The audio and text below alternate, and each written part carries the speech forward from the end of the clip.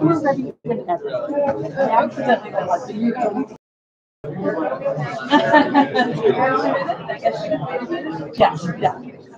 Yeah.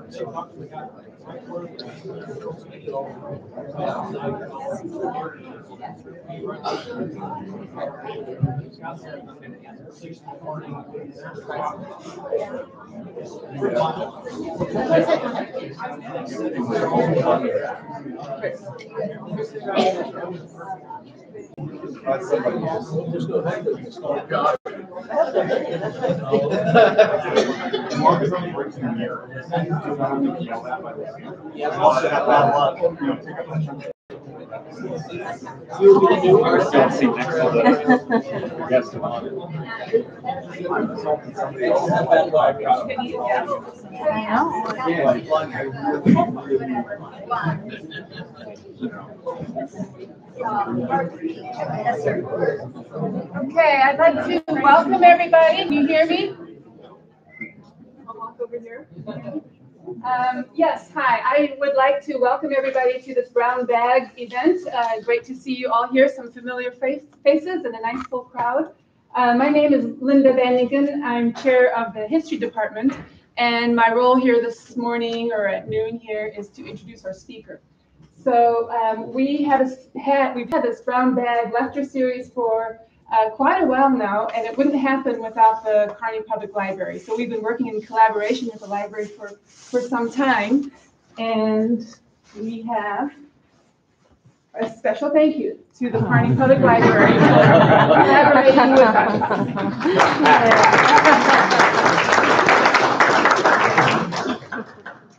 We'll have some more talks scheduled. They're basically once a month on the second Wednesday of each month. And this is the web page to our history department web page that will list the events. And I think we have, I think that's, yeah, we don't have a list of who's coming up next. Previous slide. Oh, okay. The new flyers. Oh, yeah, there it is. So, coming up December 14th, Caitlin Setzler. She's actually one of our graduate students, and this is the work that her research she's been working on, comparative nationalism. In January 11th, we have Brock Anderson over here, and he'll be talking about Kearney's 150th anniversary year. So that's what we have scheduled coming up. Put it on your calendar. We'll have more going forward well into the summer as well. The special event for today is going to be with one of my colleagues in the history department, Dr. Nathan Ty. And before I introduce him, I just want to give him special credit as well for organizing these brown bags. He's the key organizer, instigator, initiator, making all this happen. So if we can give him a round of applause for being the director. So who is Dr. Nathan Ty? He is assistant professor of history in our department. His special focus is Nebraska and American West history. He's taught with us since 2019. He received his Ph.D. from the University of Illinois Urbana-Champaign, Illinois. And his research focus, his larger research focus in the book that he's working on, focuses on migrant laborers, better known as hobos.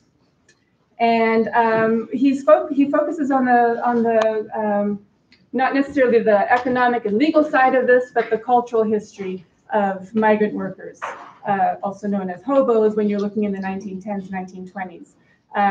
He's deeply interested in local and community history, as we can see today. And again, when he does local and community history, he's not looking necessarily at economics or law, but at the culture. And so his focus and his interest is on the marginalized, overlooked, or little-known histories. Today is one of those little-known histories. Where's the title of our talk? The Kearney Street Railway. So please join me in welcoming Dr. Ty as our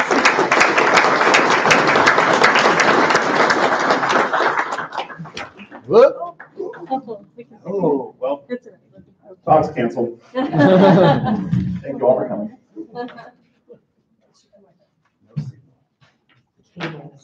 Don't trip over this. Boom. Okay, wonderful. Can everybody hear me? Yes. Okay, wonderful. Thank you all for coming. I'm excited to talk to you about something that I think all of you probably have some sense about. You know, maybe you've seen Carl or Rosie around town, our current trolleys, or almost certainly you've seen some of the photos that we're going to be talking about today. This is also kind of one of the older stories about Kearney that is told frequently, but very succinctly. Nobody's really dug deeply into the full kind of history of the Kearney Street Railway. This is also an example of how history always isn't just a linear progress narrative. This is a history of publicly subsidized transportation powered by green energy. The city of Kearney provided part of the funding for this, and it was powered by a hydroelectric power plant. So things that are in conversation today about green energy, about public subsidies for public transportation, if you've been following the kind of ongoing debate about light rail in Omaha, these things are very much topical and shows that over a century ago, Kearney was at the forefront of these conversations. Okay.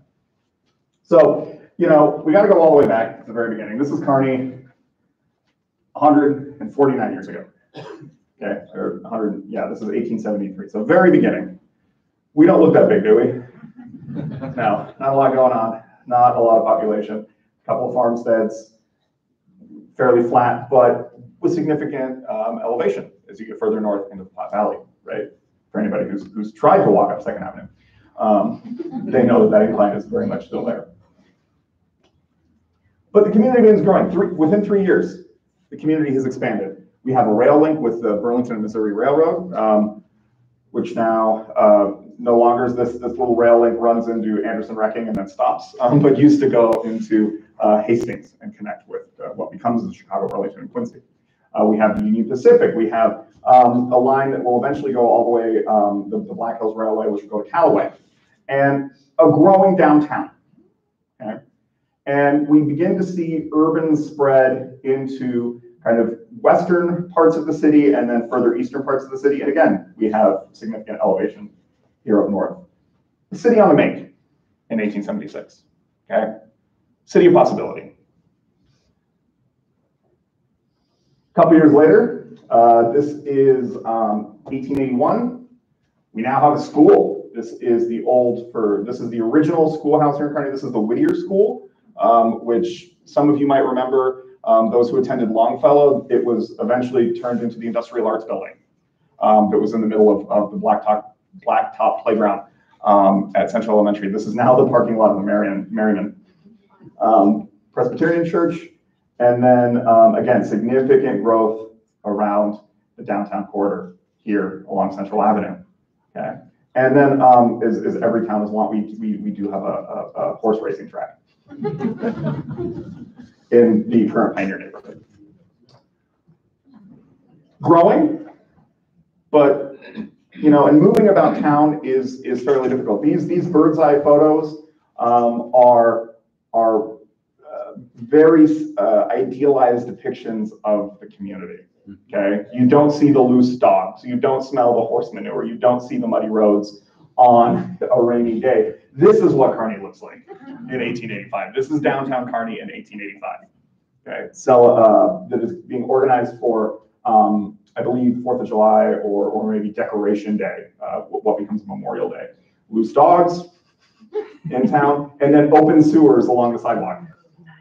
Okay, which you can imagine what that is full of in this era, and then incredibly muddy roads, and developed. We have, as you can see here, there's a fire hydrant.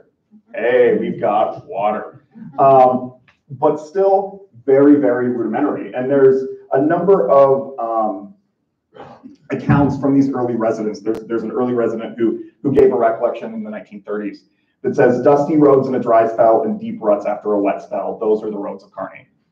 It was really difficult to get around for a lot of folks in this early time period. As you can see, everybody's got a horse and buggy to get around town. Okay? So there needs to be a change. And there's an early organized effort by members of the local community, a number of local bankers, a number of local attorneys, in the community to develop a different type of transportation in the community. And this type of transportation is going to revolutionize the way in which men and women travel around Kearney in this period. And that is the horse-drawn trolley. We're not to electricity yet. We're going to get there, but we're still with the horse. So in 1885, a number of these early kind of notable capitalists within the Kearney community, E.C. Calkins, who's a local attorney, most notably among them, organized enough capital to have a very small horse-drawn car system developed in town.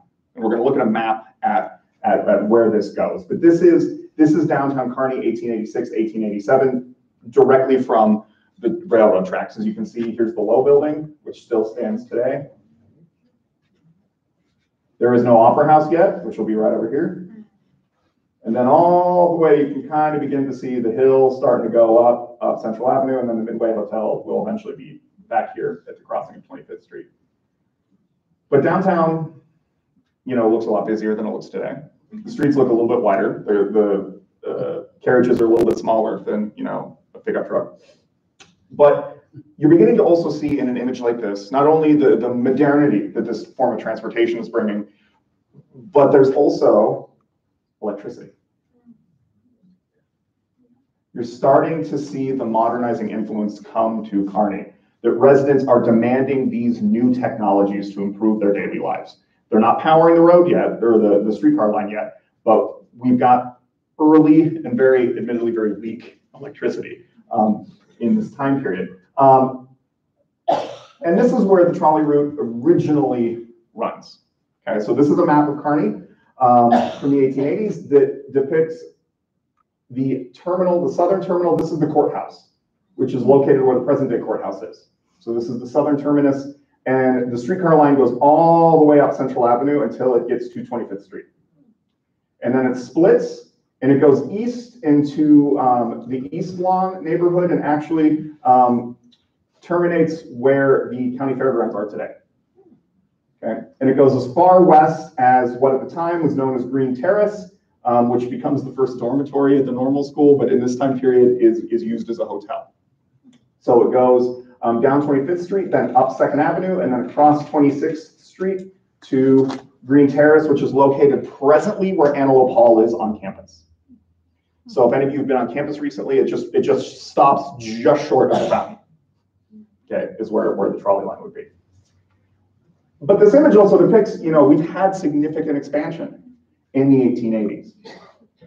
And one of the things that is true about streetcar technology in this period is that there's no form of transportation that is more readily and swiftly adopted in United States history than the streetcar. You would think it's the automobile, but it's not. The automobile actually, it took a while, because the internal combustion engine in early automobiles have already been invented by this time period, but the roads are awful, so nobody buys an automobile, okay? This is much easier for people to use.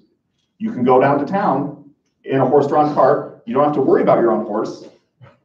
You don't have to worry about your own wagon, and you can go whenever you want, okay? It's a much more efficient form of travel for early residents of the community. And you can see in these early photos, and we're going to look at some of the, these are photos that you have almost certainly seen of the community, right? But unless you're really looking closely, you don't necessarily see the trolley tracks. The rundown. This is the Midway Hotel, the very famous and very short-lived hotel at the present location of Apple Mart that burned down and was eventually replaced by the second Midway Hotel. But this path here is actually the roadway for the horse carriage. You can see the trolley tracks on either way. It kind of curves, and then off in the distance, it also curves. And this is Central Avenue, where the line will go. And again, this is 25th Street. Again, it's a significant improvement, okay, in the infrastructure over the years. Although this is truly an incredible building. And as you will see in most photos of this era, just loose dogs, just kind of hanging out in most of the photos. But again, we've got electricity, we've got large hotels. We're beginning to draw people. Okay, we're beginning to draw interest. We're beginning to draw Eastern capital. Again, here's a slightly closer look again. The road bed, you can see it curve. So with the horse line, you can't actually go from West Kearney to East Kearney. You have to go all the way down to Courthouse and back. You have to go in the Y route because this isn't connected, which kind of makes the journey a little long. But they want to get the most out of all of their riders. Yeah. Again, streetcar line right here. But again, this gives you a sense of what the roads look like. This is dirt and manure. Okay, the roads are awful, and this is something that is frequently commented upon in the press and in memories of this time period. Is absolutely, utterly how awful the roads are, and as a result, the streetcars don't always run. If there's been a big rainstorm, which we are wont to have, if there's been a freeze, if there's been any sort of weather events, the streetcar will not run. Okay, which makes things very difficult again for residents. And this is approximately this is just west of Apple Market today. This is a ice cold storage building. And you can see that again on one of these days where the roads are particularly muddy and the streetcar lines here. This is looking on Central Avenue South. Here is the Opera House, the old First National Bank, which is now law offices and also missing the top story of the building. They clipped it off. And you can see in the distance, again, these are incredible photos which we'll talk about, but you can see in the distance, there's the horse and the trolley. But again, the roads are awful. Again, streetcar lines right here very faintly. Okay. Here's the former location True Cafe, right, which then will be doubled eventually with expansion. And then the Opera House just very faintly right here. Or the low building, again, right here on the corner of the railroad. Here are the tracks.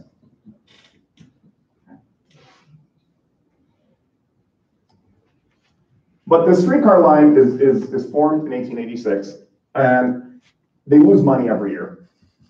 We don't have enough ridership to maintain a line. Oftentimes, folks get frustrated, the train isn't coming on time, or the trolley's not coming on time. Maybe it's not running that day, maybe the horses are ill. You can just go into the stable, get your own horse and go downtown, or you can just walk, okay? So they operated a loss every single year, and actually their last year, they operated a loss of $172.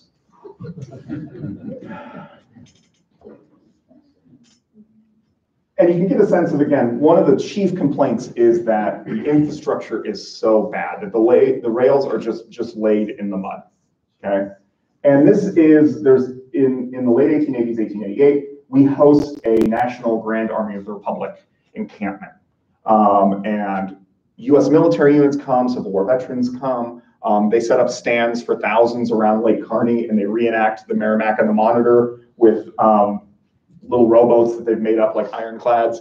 And this is the parade that goes along with that event. And you have to look closely, but the tracks are there.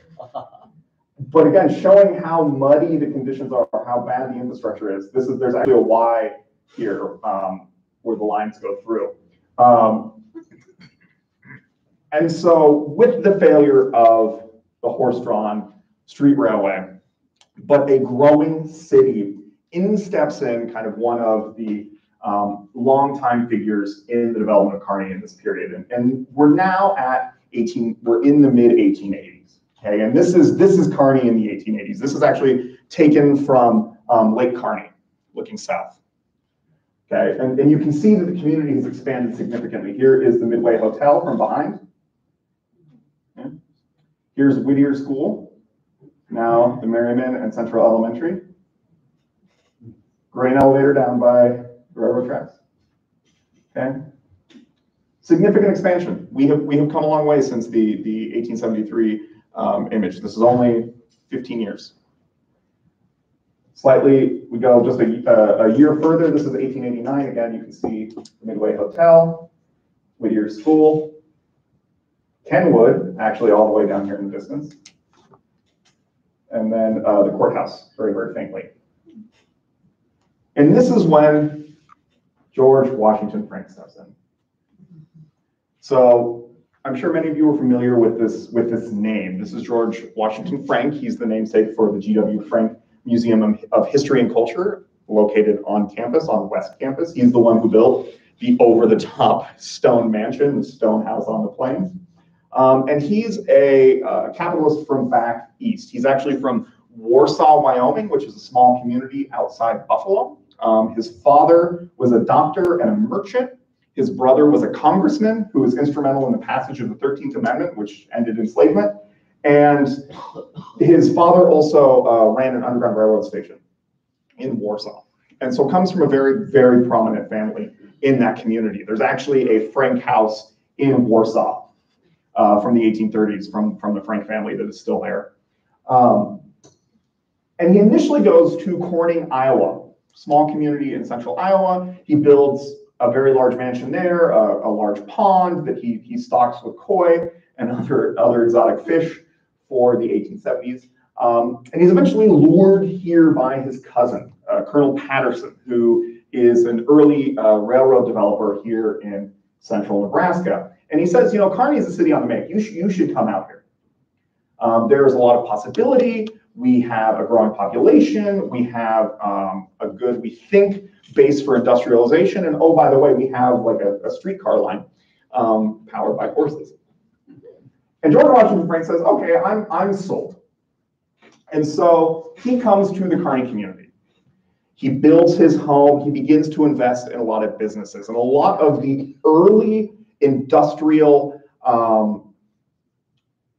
structures that we think of with the history of Kearney are funded with Frank money or Frank support.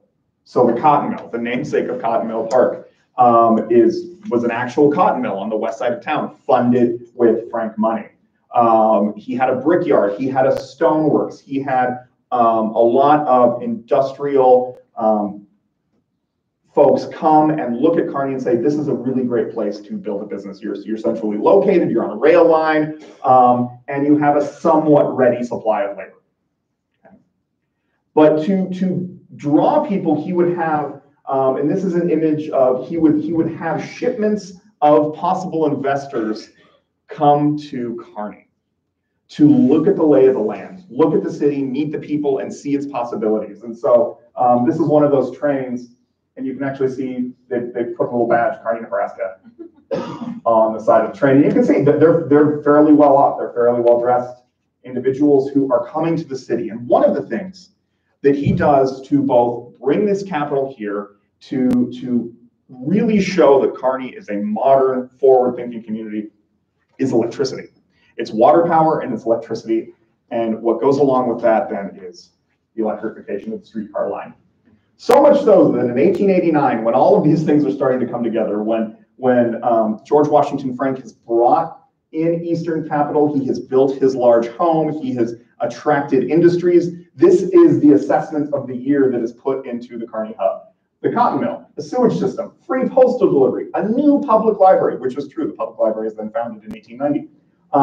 The Wood River Railroad, the electric street railroad, the Kearney baseball team, which we were a baseball powerhouse back in the day, the new freight division in the city, the Missouri Pacific extension from Prosser to Kearney, which does not count, and then in the soup, the Fly, Beefy June, that new opera house, the merchant that don't advertise.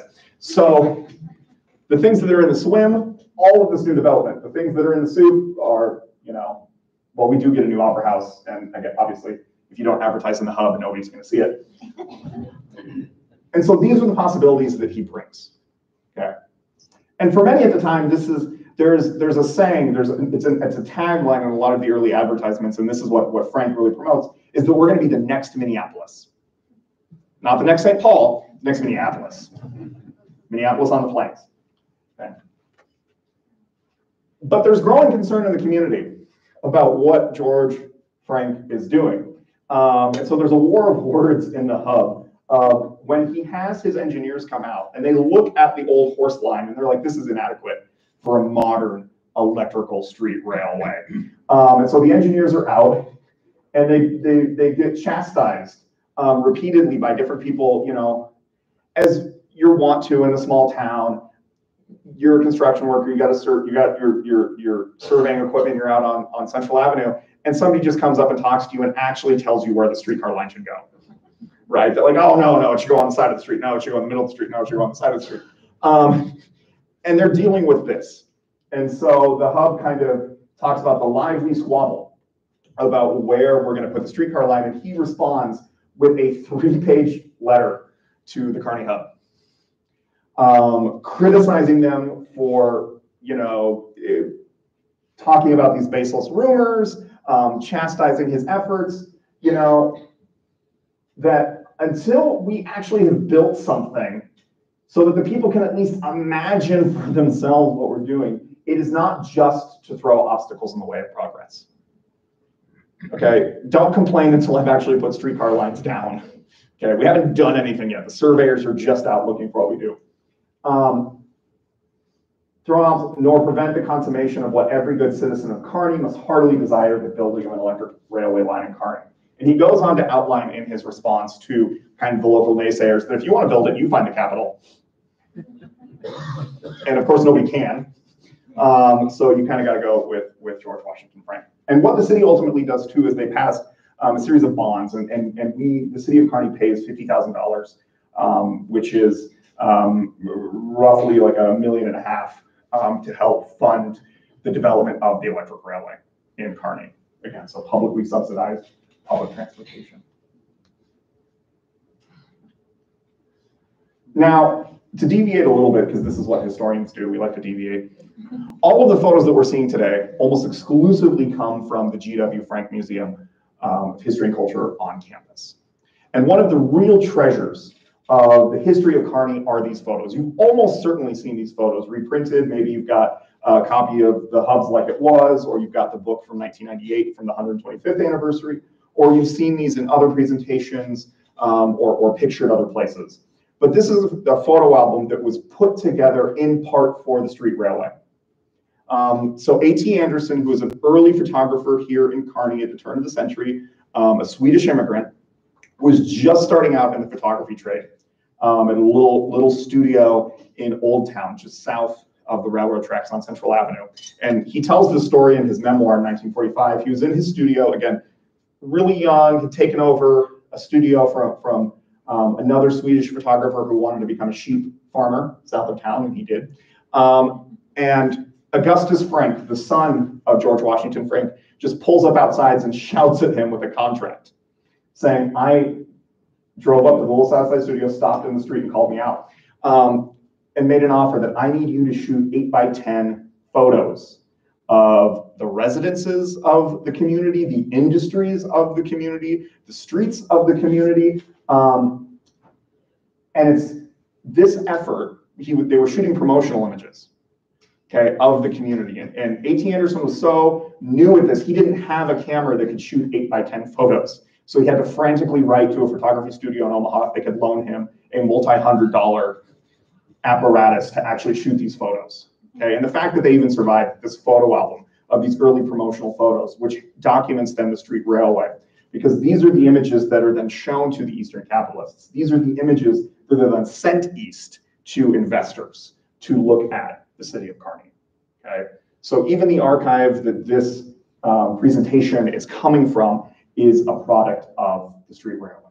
Okay, and these images, which again you've almost certainly seen elsewhere, and this is part of the table of contents to the photography album, listing all of the different businesses. And thankfully, the photo album, which was kept by his daughter, Mim Warlock, who some of you might know, was updated periodically. So his houses moved, his ownership changed, and was actually gone back through and identified where the photos were taken. So it's really a treasure kind of the history of Kearney that is held by the Frank Museum.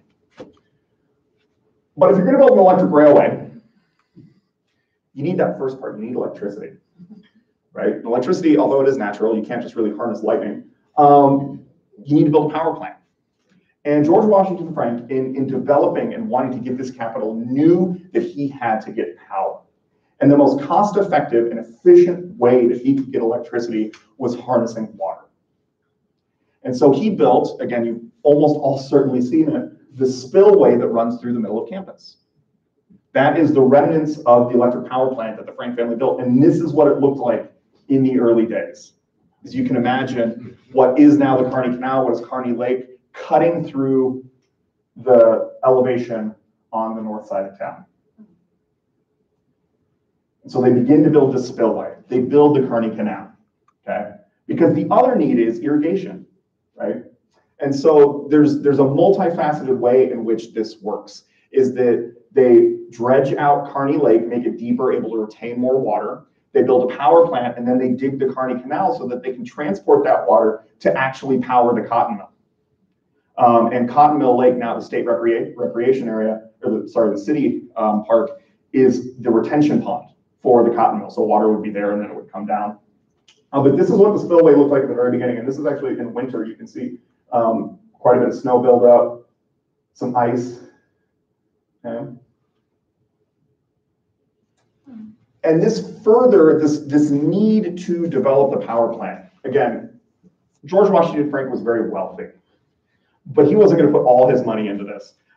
He also needed public support, and he needed support from the city. And so this is, again, an artifact from the G.W. Frank Museum. We have a number of letters from the Frank family, and this is actually from Augustus Frank, from George Washington Frank's brother, who'd been a congressman during the Civil War.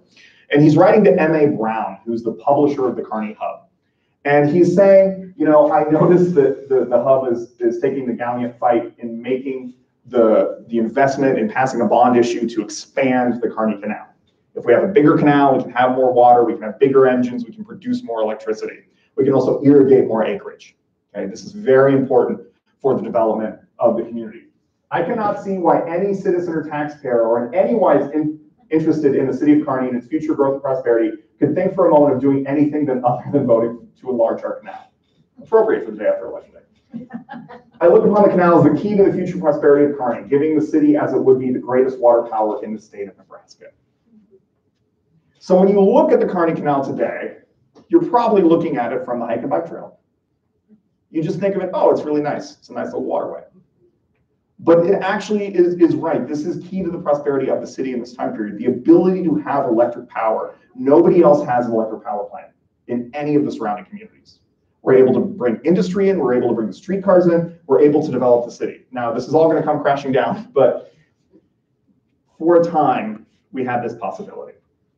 And so they do. This is they're ultimately then able to. They do pass the bond issue. They do build a more substantial spillway, and this is, and you know, when you're driving home, you're driving down Highway 30, and you look over just past the Health and Sports Center. This is still there, right? This is a central feature of our campus today. And to do that, though, to actually use that water, then it's not just the spillway; it's also the power plant. And so for many years, and many of you who've been in Kearney for quite some time will remember this building in a slightly modified form, standing for many years on the northern edge of campus there, north of the Health and Sports Center, right next to the spillway. Okay? And if you'll notice, peeking out is an electric streetcar. Mm-hmm. So this is the power plant. This is the hydroelectric plant that actually is powering. It's also the streetcar barn, where the streetcars go every evening for repair and rest. Okay? And so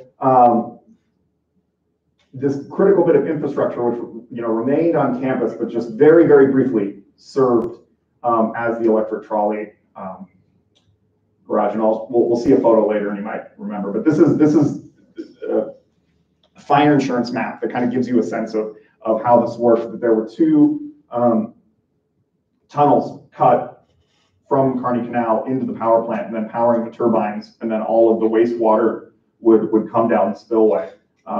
Providing we've got a turbine with 300 horsepower and another double turbine with 856 horsepower. Very powerful electric plant. Okay, not even just barely breaking 1,000 horsepower, but enough for the city of Kearney. Okay, and Kearney Lake also is also where most of the people in the community are getting their ice for their freezers at home. That during the winter, they would cut up the lake and then store it year round. You could come and get ice at the ice house, which is now, presumably there's a home here. But water can cause problems. And this lovely photo actually gives us an inside view of what the inside of the powerhouse looked like. And again, here's the trolley entrance right here. But yeah, but wiped out an enormous chunk of the spillway, and they replaced the building, they replaced all this. But I was talking with a colleague this morning that we can identify probably the least intelligent person in town at the time period because he's leaning out the window, and there is no supporting wall. So that is a mildly dangerous position to be in. But I think survived. But you know, there's multi-ton equipment just kind of like dangling in the air. So slightly worrisome position for whoever. But the streetcar line, once the Franks have provided the capital, they have built the power plant, okay, and they have the input of the city, they're then able to, they lay 5.5 miles of track going eastward, following much of the route for the original horse-drawn carriage, and then likely continuing further west, although there is still some debate among the few scholars of this issue about how far west the line goes, because the records are a little scant. But this is Green Terrace, which again was the first dormitory on campus. It's all built, it's one building, even though it's designed to look like multiple buildings. It was designed by the Frank family along with the Frank family home, and so it has that kind of neo-Romanesque styling. And you know, for Kearney State College students of a certain era, what they will remember about this building is the cockroaches, or so I've been told. But it briefly served as the Midway Hotel when the Midway Hotel burned down, and that's when this photo was taken. But here we get our first depiction of these new electric streetcars. The Frank family, very quickly after they get the capital, they take control of the horse railway, get the investment from the city. They then send representatives from their company down to the American Car Company in St. Louis and purchase 5 electric streetcars and 2 trailers that can be tacked onto the back of the trolley for particular high traffic time periods. And so this is, you know, a state-of-the-art bit of equipment for the era. And also identifying, as you can see here, the locations that it goes. It goes to East Lawn, okay, the eastern part of town. It goes down to the courthouse, the Midway Hotel, and then the West End. And so this photo, again, for those thinking about campus today, this is probably taken approximately where Copeland Hall is at, where the new clock tower is, the blue clock tower that's right there, kind of in the middle of the 26th Street corridor on campus. And it went out to the West End. And this is a part of Kearney that few are familiar with. This is West Kearney. This is now a cornfield. This is the cornfield directly south of the Humane Society, behind Thirsties and behind Steinberg's. It's a cornfield. But in the 1890s, it was going to be the next great community along the Union Pacific. George Washington Frank owned all of the land and developed and platted a modern city with, and there were a number of homes that were ultimately built out here, but then they were all moved into the Pioneer neighborhood when this didn't take off. But to attract developers, he built this incredibly well manicured and landscaped lawn. But there was going to be this large park here in the middle, and you can see, I mean, an extensive crew. You've got somebody looking at it. You've got a fountain here in the middle, a whole crew of gardeners. Okay, and then to give you a sense of where this is at, this structure here with the smokestack, that is the State Industrial Boys Home, what's now YRTC. So we're looking north from the railroad tracks. And it was going to be such an important part of the development of Kearney. It had its own train depot. This is the West Kearney train depot. And if you can tell, also the stylings of this, it looks like the Frank house. Very intentionally, it looks like the Frank house. Okay. I don't know exactly. I do have to share. I have something of a really bad eBay habit. I bought this photo from someone in Canada, of all places. There's a Kearney, Canada. I thought it was Kearney, Canada. It is very much not. You can see it right here, back end. But you've got a whole crew of gardeners out here working on this. You've got, you know, all sorts of plants, irrigation, everything. This was going to be the next great development on the prairies. This was going to be the St. Paul to the Minneapolis of Kearney. And this is where purportedly the trolley went out this far west. Again, it's difficult to kind of ascertain based on maps and newspaper accounts about whether they actually got this far, but the intent was at the very least to get this far west to the present day location of like Steinberg's. But it wasn't without issues. As Dr. Van Ingen noted, I study hobos for a living. And so that's what this is. This is a complaint before the city council in 1894 because kids are hopping on the streetcars for free. And understandably, they're complaining to the city council because the children are stealing rides, which is also very dangerous, as you can imagine, hopping on one of these things. Yeah, a complaint was made that a number of boys are in the habit of jumping on streetcars for the purpose of stealing rides. The police were instructed to arrest all such boys when found annoying the streetcar people. Annoying the streetcar people. Also identifying particular people as streetcar people. The other thing also, and just to include this also to go tangential, just a little bit of Kearney history. The authority of the police to take dogs for the non-payment of tax has been questioned by many. The council ordered the police to take all such dogs and to follow out the ordinance in that respect strictly. So just a reminder, I don't know if this is still on the books. If you don't pay your taxes, they're gonna take your dog. Early Kearney's weird.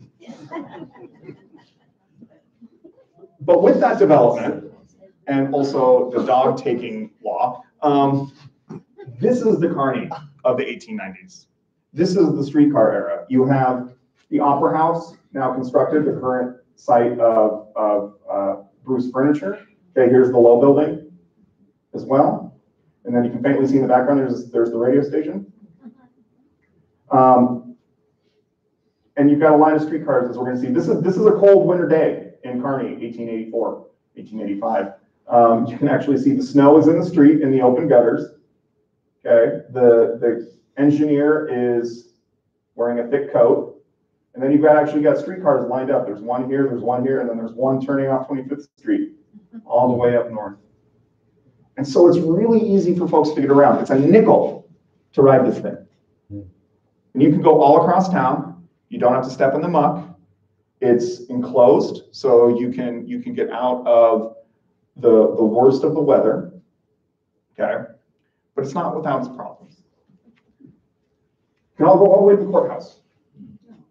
So if you need to, you don't have a driver's license in this time period, but if you needed to go to the courthouse, and this is again present day location of the courthouse. The current courthouse was actually built around this building, so the parking lot on the north side of the building, where this statue still is, from the face of the building, is this location. And also, just if anybody can tell me where this statue went, because it has kind of disappeared off the face of Kearney. I assume it got scrapped in a war, but I would really like somebody to tell me where Lady Justice went.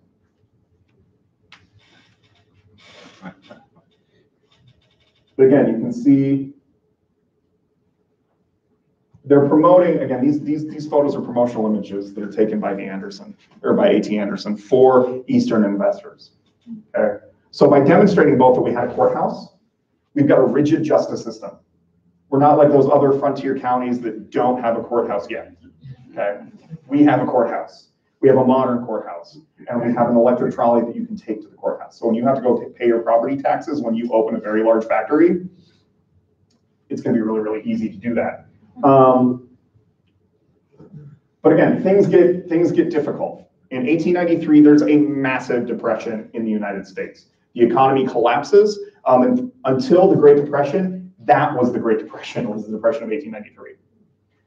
And the Franks lose incredible amounts of money. This is the boom time that Kearney has. This is the collapse. The industries that the Franks have provided capital for and attracted Eastern investors to collapse. The cotton mill shuts down. The cracker factory shuts down. The bicycle factory moves to Denver. The pickle factory shuts down. We have all sorts of industries. The oatmeal factory shuts down. The paper factory shuts down. One of the brickyards shuts down. And you notice the shift that happens in accounts of the trolley from the newspaper from this time period, where they say in 1895, from going forward, there's no longer going to be a conductor. You now have to deposit your nickels in a box. They can only afford to pay one person, the engineer. There's no longer two people on every trip. And this decline, though, is also a period where you see sparks of inspiration that are coming from the trolley. And this is, again, where historians like to go on tangents. This is Phineas Barney, a member of the Barney family, which is still in town today. And he was an inventor. He was a jeweler, grew up in Kearney, spent time in Kearney, came with the rest of the family to Kearney, actually is buried in Elm Creek. But for the purpose of today's talk, we're going to talk about him as a Kearneyite. Sorry, anybody from Elm Creek, I know there's a couple of you. But he patented a new clutch for a streetcar in 1892, when we had the streetcars here in town. So it's unclear whether he was inspired by or working for, he was a jeweler by trade, so I don't actually know if he was working for the trolleys or assisting to fix the trolleys, but you can see the possibility of riding the cars in Kearney and being like, the gears are shifting too slowly, I need to invent a whole new clutch, which then was patented. And there's the signature. And it's much better than his other inventions, which was a cross-shaped butter churn and a new form of photography viewfinder. Okay, this is 1885, this is 1921, so he's got 40 years of successful patents to his name. I don't know if there's any, if any of these things still survive or if he actually ever made them. But again, it's this spirit of modernity, this possibility for something new, for the ability of technology that the streetcar is bringing to the city, that you can actually see it reflected in the hobbies and the scientific interests of people in the community. But again, things are on the decline by the 1850s, or the late 1890s. So the hub blasts, which had long been a supporter. M.A. Brown, the editor and publisher of the hub in this time period, big supporter of the Frank family, had long been one of their champions, while the rest of the papers in town were really critical of the Franks. Writes this editorial that all that the city wants is electric streetcar service, and above all, electric power. It does not want violated contracts, defunct franchise, or the false hope of completed water power. It's simply a question of sink or swim.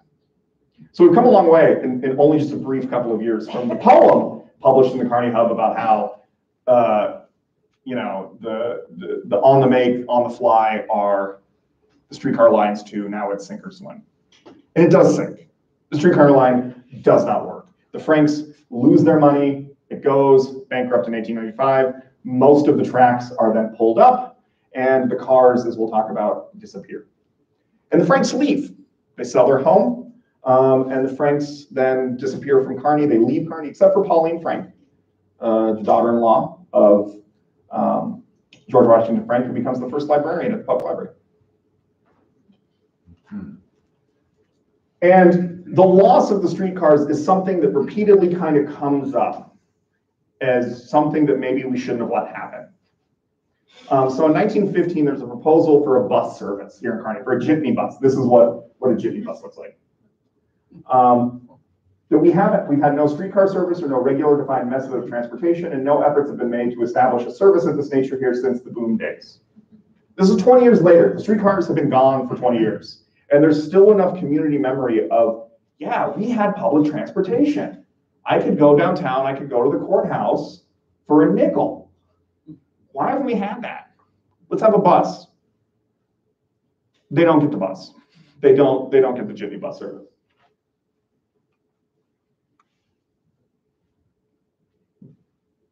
But the streetcars will still come up. They'll still stay in the community memory here in Kearney. So, as I said, this is a powerhouse. As many of you might remember it, when it was on campus, the roof had been removed, the points had been taken off the tower. Most times it seemed like there was a tree growing through the roof. And the bay for the streetcar has been replaced by a garage.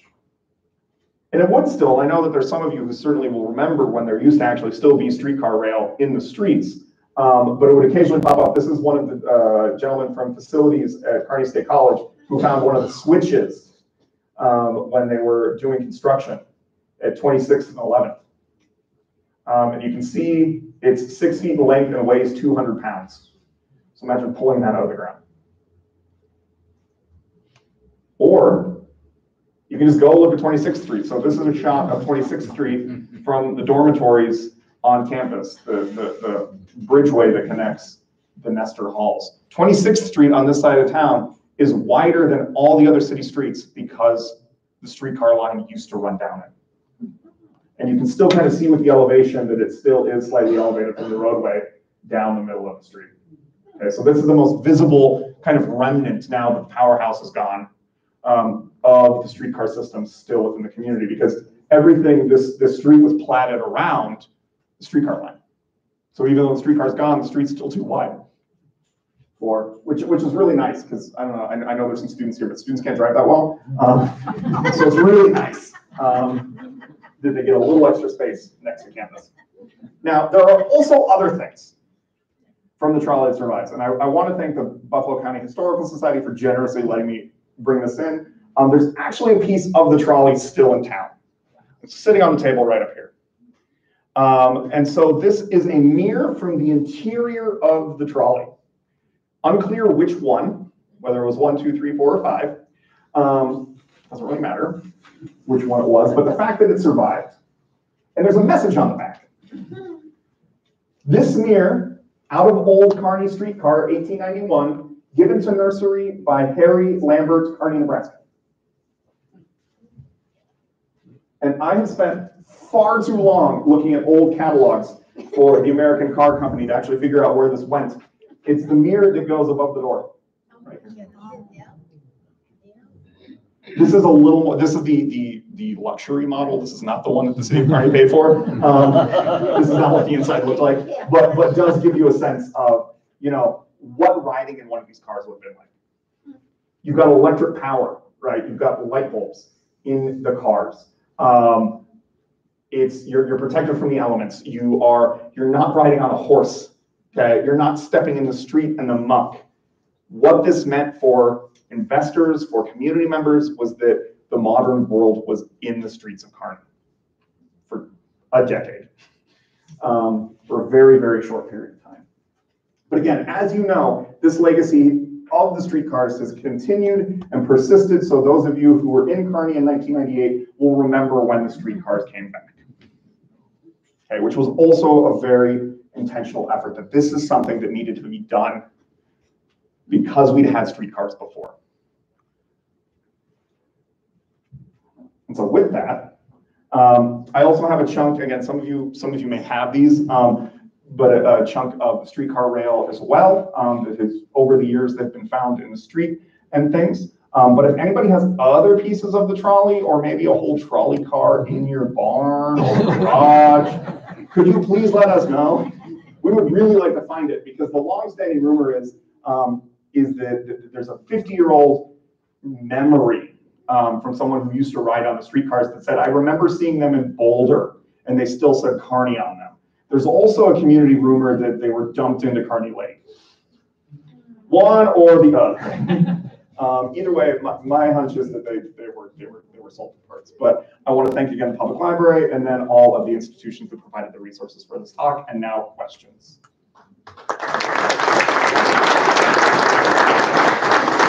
So Keith has his hand up first. Yes. Dr. Ty, are there any photos of 26 with the islands in them? I remember as a kid, they were landscape, much like 25th Street now. I remember the islands there after the railroad. Probably. I've not seen any. I've not specifically looked for that though. This is just a cell phone photo I took yesterday, which is why it's a little, well, it looks like today it's great. But no, I will look for that. I'm sure certainly in the university archive, possibly, or yet at BCHS, there would be photos of the fully landscaped street. Edison DC and Tesla AC, was there a conversion? Edison. The Edison company is the one who put in, it was Westinghouse and Edison who put the engines into the power plant. Never converted? As far as I know, I do not know. It is beyond my understanding. There's a lot of correspondence from the Franks when they're communicating with Westinghouse to get slightly more powerful, but I believe it's DC power for the most part, which I think kind of also limited the range and the ability for what they wanted to do. How did these streetcars cross the UP tracks? Good question. Oh, there's only photos of them right in front of the railroad tracks. I believe that they did have a diamond crossing that would have gone across the tracks. But there are accounts of like when the power would go out and the streetcars would be stopped on the tracks. And that they then have to push them so that they didn't get hit by the train. So I believe that they had a crossing there that would have facilitated their movement further south. I guess I always assumed that Frank brought the power plant to Kearney, but there was power before he got here. Where was that? Much smaller, like coal and kind of much more rudimentary forms of electric power.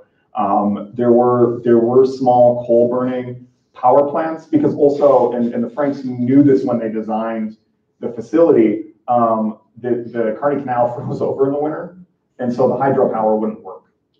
And so they did have other power plants that provided much smaller amounts of electricity, which was always part of the complaint is the inconsistency of electric power in this era, just because of the early technology and then whether it was coming out of the plant, whether there was water, if it was a drought, things like that, or whether it was coming from one of the coal burning facilities that were also around town.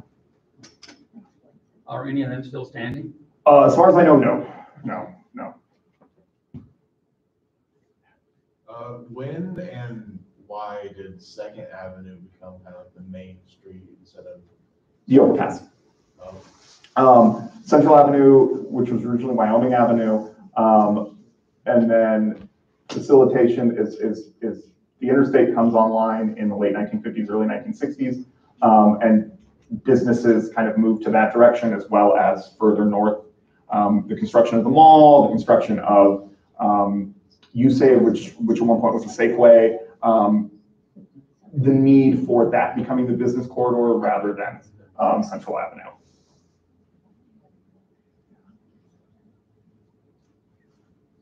Was the canal full of water year round, or was it seasonal?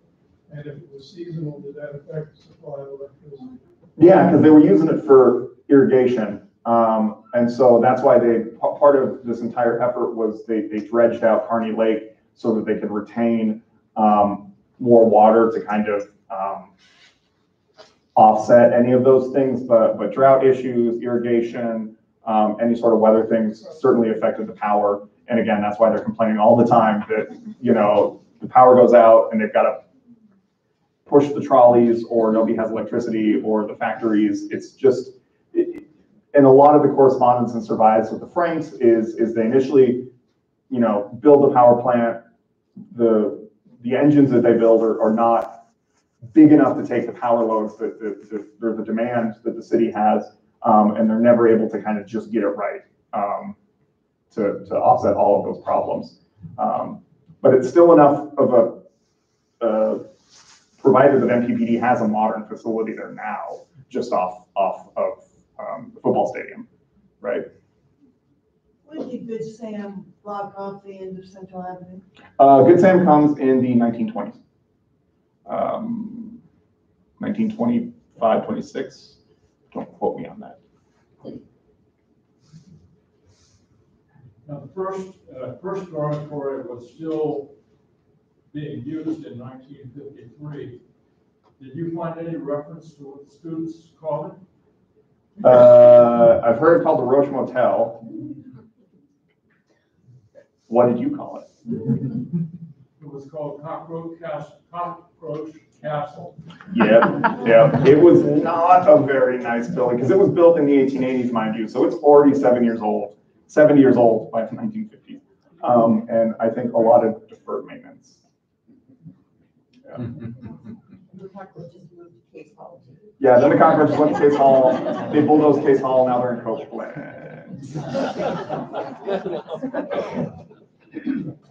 They're my office. Was steam supplied from that power plant into the tunnels where UNK is at right now to heat up at all? No, I believe there's a different facility, and ultimately they build a steam power plant north of the tuberculosis hospital, provides most of that, which is the water plant that's still there north of communications. The boiler plant. Yeah, the boiler plant is still there. It's just north of the communication. The old nurses' quarters is right there, between the canal and the road. And then there was a steam plant on the east campus too. Well, thank you. Oh, I just was gonna ask you, could Sam have its own little power system that one of their engineers would love to just say? that I'm not familiar with, but probably just because of the demands, the unique demands of that type of institution, just to make sure that you always are constantly having supply. It wouldn't surprise me like they have generators today. It would not surprise me. But yeah, so if you want to see the chunk of the trolley, and I'm more than happy to turn it over if you want to read what's on the back. But otherwise, again, thank you all for coming out. It's been a wonderful, wonderful way to spend my window.